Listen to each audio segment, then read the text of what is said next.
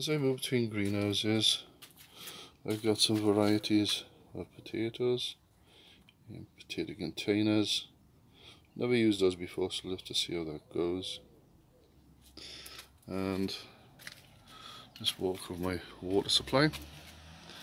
Now, under one of my hardening off shelters, there's some plants here. We've got little gem lettuce on the left. In the middle there is Lobelia Cascade. On the right, that is sage, all grown from seed. And as I go around, bottom right hand corner, this is something I haven't tried before.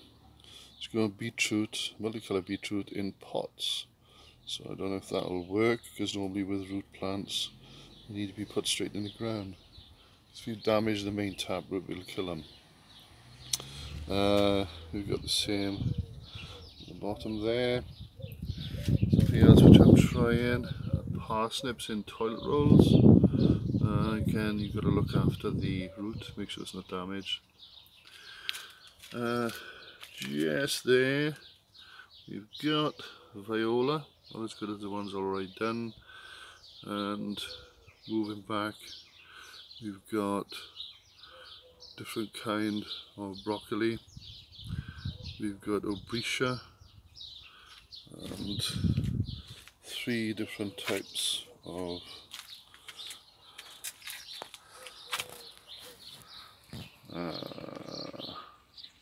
leaf plants. The first one is broccoli, the middle one is Brussels sprouts, the end one there is another broccoli.